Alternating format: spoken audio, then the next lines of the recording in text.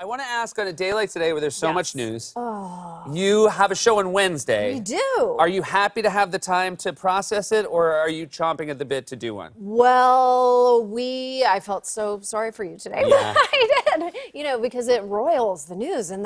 But it's nice for us to be able to sit back and kind of be a little more analytical and just kind of wait to see what's happening. We get to take a step back a little Of course, bit. stuff then also, it's not like things don't happen on Wednesday that tip your apple cart over as well. Yeah, I know. Well, you have to be nimble. Yeah, the news changed within. He's made us very fit. He's We're made us so aerobically fit. Flexing such fun muscles all the time. You addressed Kavanaugh last week in your show, I did. and obviously I'm going to assume you're going to address him again this Wednesday because that will be the eve of this testimony that we don't quite know how it's going to look. Yep. Have you found it a difficult thing to write comedy about these? We have. It's something that we're all really wrestling with at the show. I think it's really been very upsetting and triggering for a lot of people who work in the office. I'm sure it has here too. I think that women in general are just furious. We totally took to the streets today. We were like wearing all black. We were like, let's just go and walk around the block. And that's what we did, and it felt good for a moment. Yeah, do you also find, I know we found as a writing staff, when things happen in the news that are depressing, it is nice to be in a room full of comedy writers. You must find that as well. For sure. I do think that we achieve catharsis within the office. Like, I don't know that there's another job that all of us could be doing. It's kind of the only job we're capable of now, and there's no matching skill sets outside of comedy. We are definitely useless in every other endeavor. Yeah. We would all be the worst person at any other job. Definitely, yes. But I want to talk, because we had previous jobs, like I think a lot of people in comedy, which is that I know I waited tables, you also waited tables. I definitely did. I've heard you say, and I would think anybody would assume, your time at The Daily Show has made you helped train you for what you're doing now. Sure, yeah. But that being a waiter was very helpful for Donald Trump. Very. Don't you think that, you see the best and the worst of humanity when you work in the service industry. And I feel like when I see him, I'm like, oh, I know you.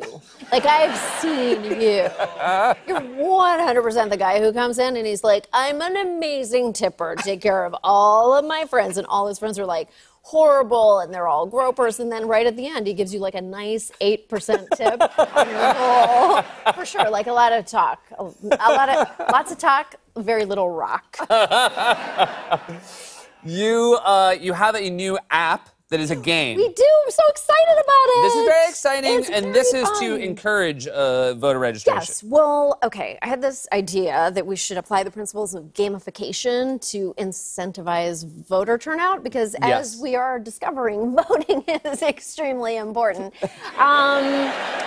And so I went to Silicon Valley and I met with a bunch of geeks, and they helped us to craft this amazing game, which I really don't know if it's ever been done before. It's really a political comedy game, and you win cash prizes and you sign up for voting reminders, and it's all meant to trick you into caring about voting, and I think it's working. That's very exciting.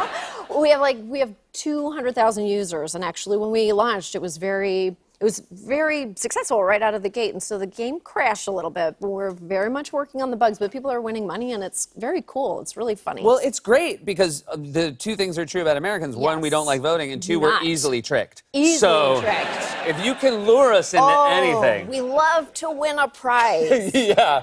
I want to ask, because that would be intimidating to me. You have an idea, and then you go to Silicon Valley. Yes. I have never sort of entered that room with an idea. Was it intimidating for you? It was very intimidating, because they work in such a different way. We started at nothing, and we assembled a really amazing group of people, but the way that they work, and I know that there's a term for it, but I don't remember what it is. You all sit in a room, and you do these like massively long brainstorming sessions with like props, and somebody's got dice, and there's a bunch of bananas and Post-it notes, and they all just throw out the worst ideas humanly possible. It's a very humiliating process. You have to give over to the process and let everybody share everybody's horrible ideas. And you end the day, you've been humiliated, and you're like, why are we doing this?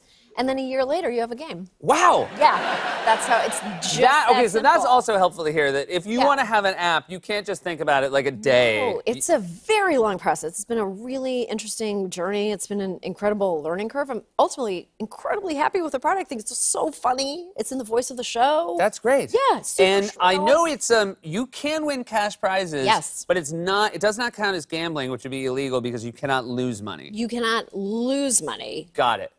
No, you cannot. Okay. We will not take your. We will I not voted, take and then I went back to my app, and I had lost $1,000. We will not take your money, and we will not abuse your data. We know how that goes. Oh yes, absolutely. People like that. Yeah. You actually did have. You briefly.